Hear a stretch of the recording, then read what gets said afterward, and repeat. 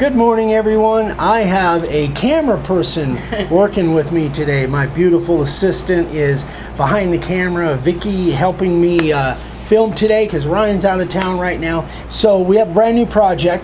If you guys remember back on number 691, I did a wedding gift sign for some old friends. Well, that thing at the wedding, at the reception, it was such a big hit. Everybody just went crazy over it.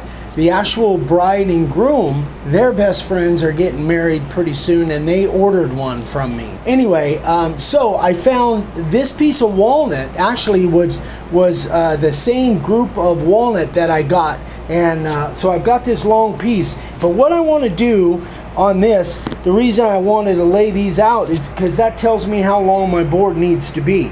This is a live edge here. This is cut off, but I'm going to fix that and make this look, this kind of match this to where it's live edge. And so what I really want to do is try to emulate this kind of live edge over on this end. So I'm just going to literally kind of cut it randomly down here and then sand it a lot so it looks kind of like this live edge.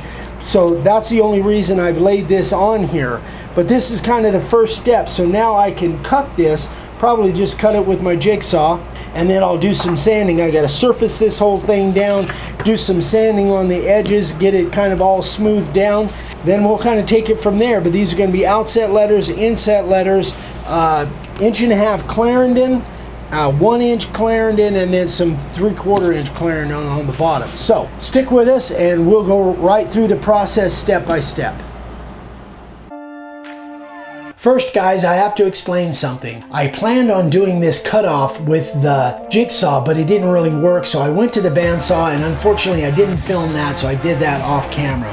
And then I surfaced this whole thing with the 40 grit disc sander.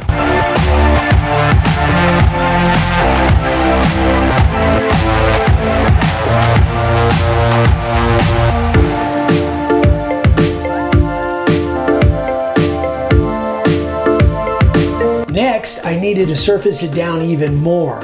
The 40 grit took it rough, but I decided to go ahead and use the 60 grit as well.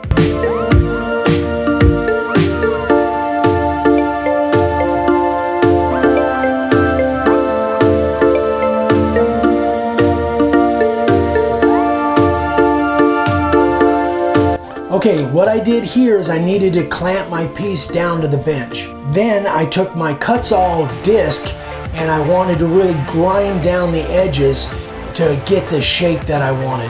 Then I realized I had a rough disc on there, and I decided to switch over to the medium disc.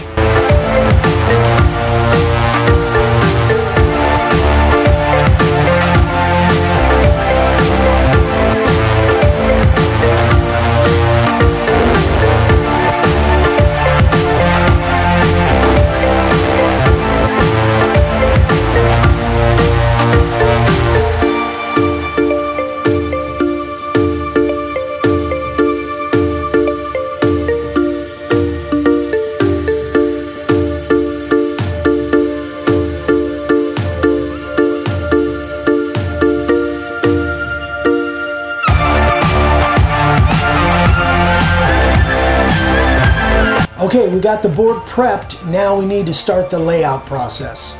Here I'm using our Clarendon letters, which is my favorite font.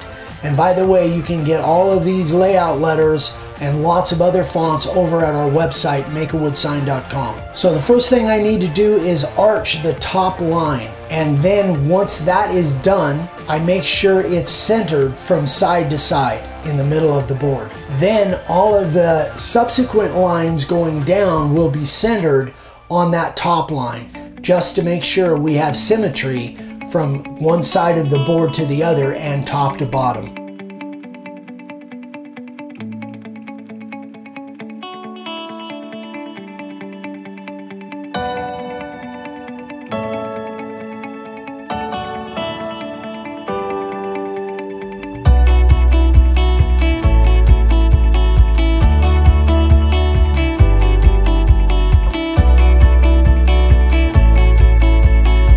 Next, once all the letters are in place, we're going to spray it with our black primer, being very careful not to spray too heavy because these letters will fly on you if you don't have a light touch with the spray can.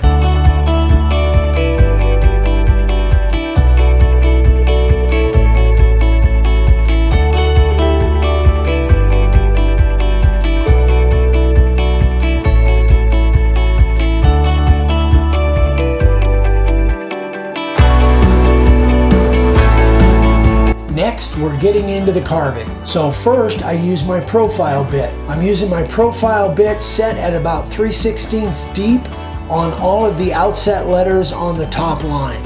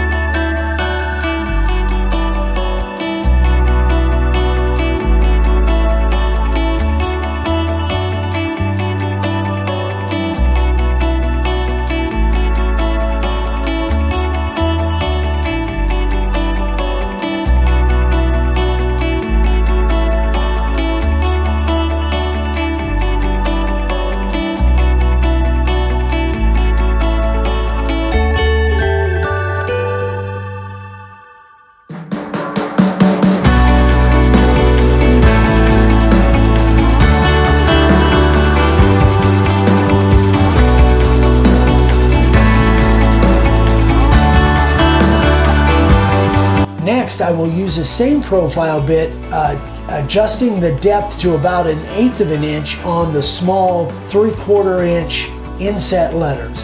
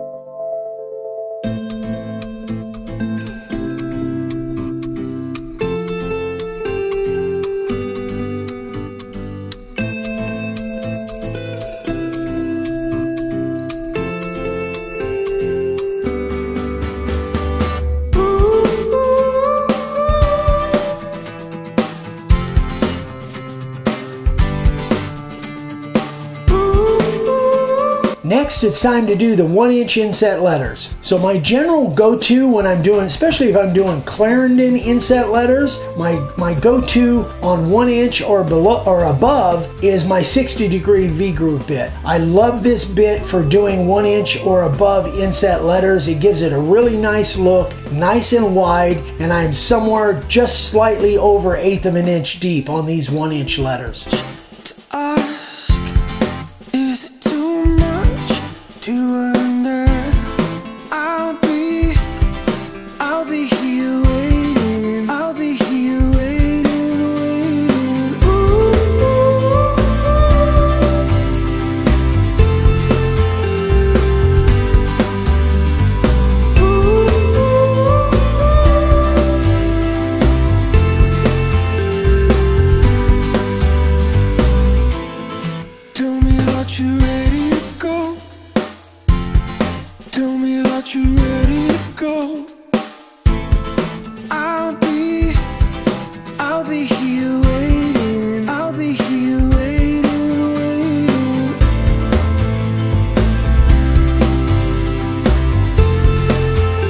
Next, it's time to do my favorite part, which is the background around the outset letters. Now here I'm using my 90-degree bit. which is my standard go-to anytime I'm doing background. It's not exclusively the one I use, but it's the one I use most often. I'm going about 1/4 inch deep because I like that deep look and that texture, that my standard texture that I leave. And make sure after you do your, especially after you do your background, that you take a stiff bristle brush and really brush that background to get all of the loose chips. Turn it over and shake it out. Use air to get all the chips out of there, and definitely you can't brush it too much. Brush it, brush it, brush it hard with a stiff bristle brush.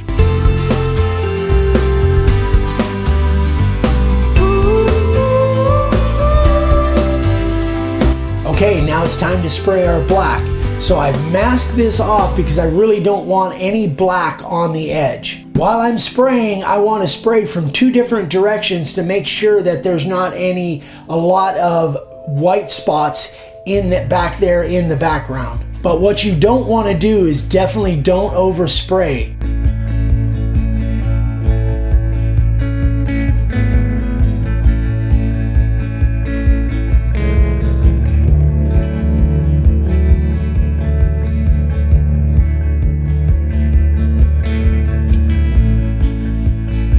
Alright, it's time for our sanding.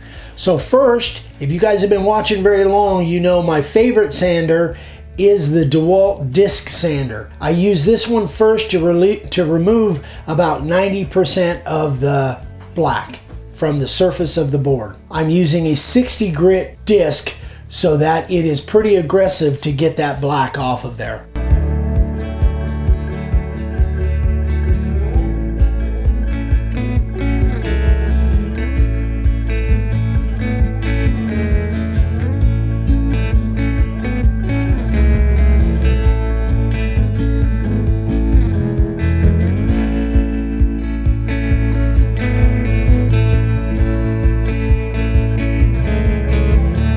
Next, I'm using my random orbital with a 120 grit so I can get a nice smooth surface for my finish.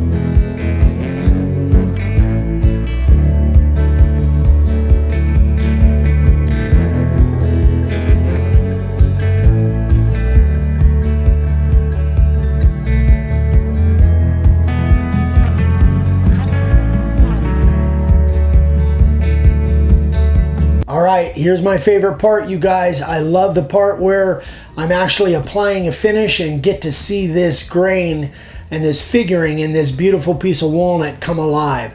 So I'm using on this Czar exterior water-based polyurethane. That is my favorite go-to exterior finish. I love the way this stuff works, and I especially love the way it sprays with my critter gun.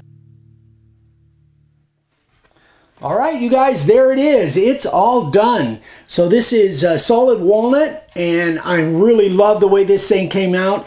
I put 3 coats of the Czar exterior water-based polyurethane on it, and it's got a really nice finish, super smooth. I sanded in between coats just to knock down the edge. And so it's all done. I'm ready to ship this thing off to the customer. Hope he likes it. And just one note, I know there's a bunch of new people on here. We've got a bunch of new subscribers. Thank you so much for subscribing. Please know that you can always email me, eric@makeawoodsign.com, if you have any questions, anything that I can help with. We've got 1,800 plus videos, but sometimes that's a lot to get through. So if I can help in any way, please email me. I'm happy to help however I can. There's the website where we have all of our supplies, router bits, base plates, all that stuff. We do actually sell products on our website, supplies of what we use. So thanks again, guys. We sure appreciate you. We love you. We'll see you on the next one. Bye-bye.